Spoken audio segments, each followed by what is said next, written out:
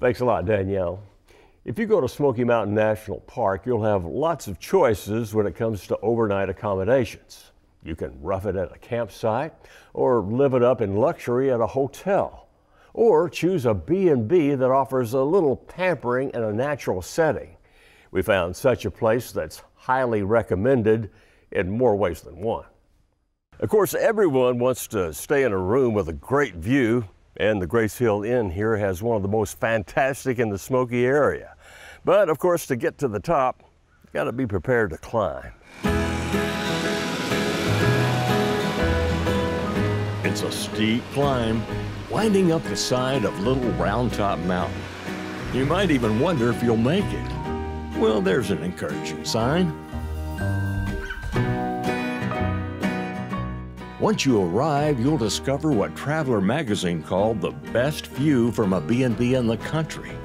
Sitting on the border of the national park, Gracehill B&B is the highest home in the entire area.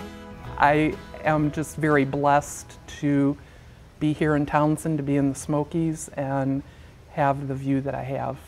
And it changes every 5 minutes. It's never the same. When owner Kathy Janke found the site for sale in the late 1990s, she knew she'd found the ideal spot for her dream home. The B&B was an afterthought. When I made the offer on this property, ironically, they took my first offer, and this is the one piece of property I would have paid more for because I knew that it was what I wanted. What I wanted was a westerly view for my main deck, and that's what I got here. Gracehill was 2.5 years in the making. Although she hired a professional contractor, Kathy and her brother handled the stacked stonework, all 200 tons of it, as well as all the elaborate landscaping which incorporates water throughout the design. They also handled all the painting, wallpapering, and tiling. The B&B's 4 rooms are distinctively decorated with antique furniture, original art, and creatively chosen colors. But when urged to name the rooms, Kathy was perplexed for a while. Well, on someone walking through one day, he walked into the bedroom with the red ceiling and said, "Oh my gosh, it's Casablanca." And I looked at him and I said, "Oh yeah, and the room next door is Key Largo." I guess I was thinking of Humphrey Bogart, which is ironic because I didn't buy my first TV until I was 44 years old. So I was not into the old movie thing, but ultimately that's what we named the rooms. The master bedroom on the main level is all Italian antiques, and we kind of went with that scrolly work, so I thought, well, Roman holiday fits there. It became a little harder when I put the 4th bedroom in. I realized that it was not only old movie names, but they were also places. And I had been to Africa and taken pictures of Kilimanjaro, so that's a movie, The Snows of Kilimanjaro, but who wants to spend their honeymoon in the snows of Kilimanjaro? So I went with Spellbound, and I love Gregory Peck. So we kind of got away from places there, but that's how we came up with the names to the bedroom.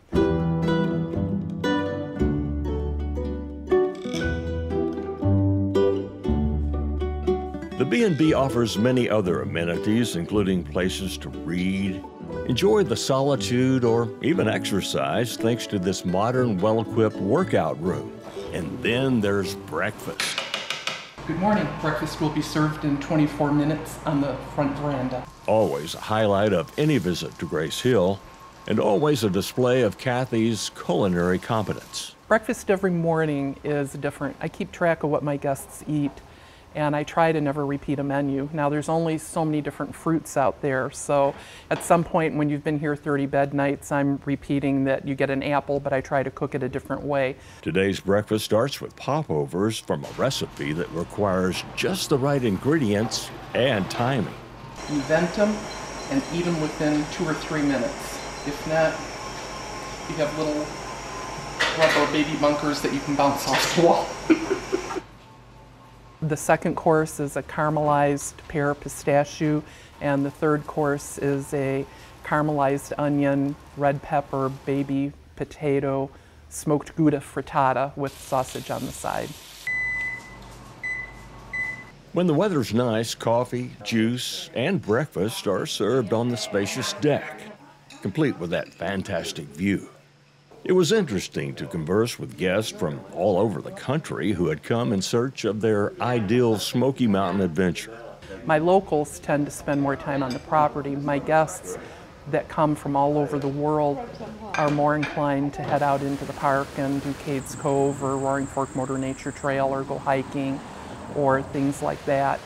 When I get people on the phone that say, well, if I'm here for 2 nights, is there something to keep me busy? You know, I found myself saying, well, oh my gosh, I can keep you busy for a week.